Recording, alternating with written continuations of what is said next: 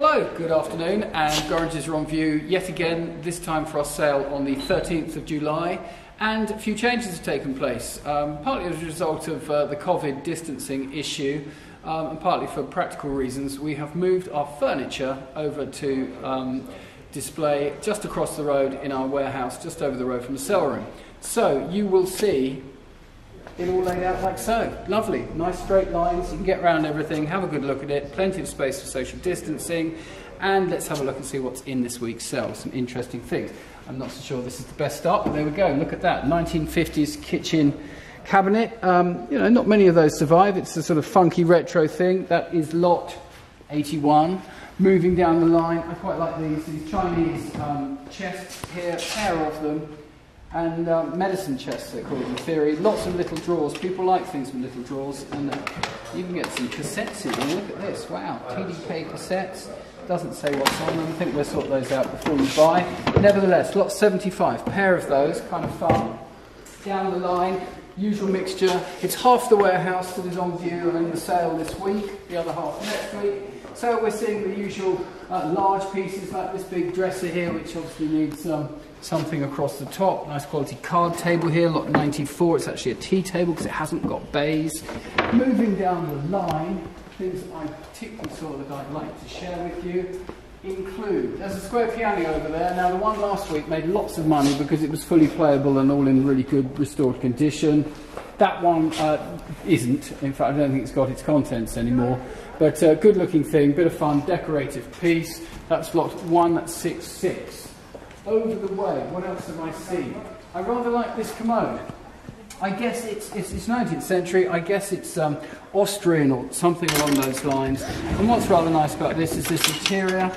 There we go, we persuade it to go down. It's got a sort of secretaire type interior with this barred sides, kind of fun. Big old lump, lot 34.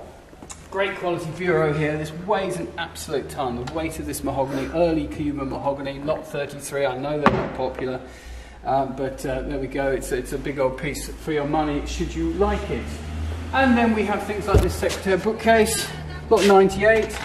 And this one's in. It's not a secretaire. That is just a fixed drawer. That's going to be in about £200 to £300. A lot of furniture for your money. And then we have a sort of garden section as always. What do we see here? Well, look at that bench over there. Look at the lichen on that. Must have taken months to grow it, if not longer. Looks like these are underwater in like one of those Johnny Depp films. What, Pirates of the Caribbean? Could have been the Dead Man's Chest bench. Anyway, that's lot 1. Look at it, all crusty and grunky. That's going to be very popular. Or if you want something different, how about this? Recently stolen from a bus shelter. No, not stolen, 100% legally obtained. But look at that lovely patination of where the paint's wearing through. So, you know, something for everyone as ever. In addition, what else do we have? More garden things here. We've got some benches, steamer chairs. We've got some ilex, holly in cast iron urns. There's some chimney pots, other bits and pieces. Nice pair of painted doors over the way there, lot 20. So, as always, all sorts for you to look at. How about this? Lovely big dial and case. No movement, I'm afraid, but that's a nice thing, lot 7. So, yeah, lots of good things to come and look at, and we'll go over the road and see what else we've got. By magic, I'm back upstairs in where the small items are that we haven't sort of shown you of late, and they're just about to be laid out in the cabinets, but all sorts of goodies here. So the things like stamp albums, boxes of fans, collector's coins, rather interesting looking vase there. I think it's not as old as it wants to be, but good look at that, lot 460, nice Chinese blue and white vase. We have Staffordshire cats and dogs and sheep and things, meerschaum pipes, naval caps. Over the back, a great run of silver, been some good silver lots going through. Look at this, lot 701 catches my eye, a castle top vinaigrette by Nathaniel Mills, of period, Roger will have identified that, that's lot 701. Silver inkstands, claret jugs, silver and coral rattle, dressing table sets. The silver has been absolutely booming of late with huge amount of online interest. Down in the cabinets, again, more collectibles, barometers, watchmakers' lathes, all the curiosities you'd expect us to have. So, lots of silver to look at up here. Again, we're doing this on the sort of take it in turn arrangements or by appointment. That seems to be working very well. It looks like a Gucci scarf. I think that is, look at that, it's very colourful, isn't it? So, all sorts of interesting things. We'll go downstairs and just have a look at the rest of the smalls. Thank you. As if by magic, I'm back downstairs, and here we have some rather splendid carpets, which we can see very well without furniture all over them. It's got 168 here, Bessarabian Keelim. I should think we're looking at something like 300 to 500 for that. Good size, please note. Various other large carpets in the sale. We've also got an array of paintings around the walls, as you can see, complete mixture from Russell Flints through to more contemporary things. And then running round and heading out the back, what do we find? We find the usual arrangement of smalls. So, what have we got this week? Let's have a look. It's almost new to me. There's a nice big carrion piece, Apollo, a few little restorations, lot 340. He appears to be unsigned, but perhaps underneath. We will find out more. Rattles away. Nothing obvious, definitely Victorian anyway, lot 340. Then we've got things like, this is fun, this is nice, Chinese carved, should be a mahjong set in there. Doesn't want to open as yet, lot 368. I like 369, this sort of Pilkington vase. Looks like it might be it's come back from a long, long time ago. We last sold that in April 2005, and it's back in again, lot 369. We've got antler horns and things for doing a nice sort of wall display. Chinese bronze type groups, lot 371. This Meissen blue and white ware is very popular at the moment, along with the Copenhagen. There's 5 dishes in lot 372.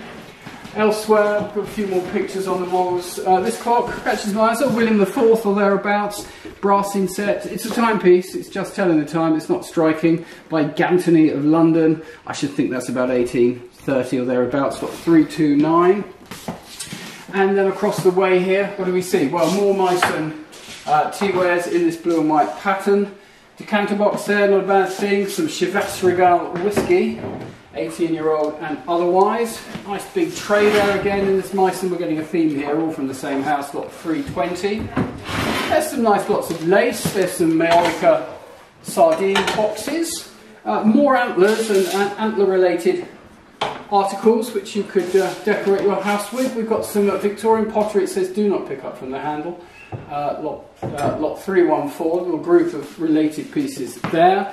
The Duke and Duchess of Windsor catalogue, the Sotheby's sale, sealed in the original packaging. That's got to be a collectible. There are a few sales that are always desirable, like the Elton John sale being another one.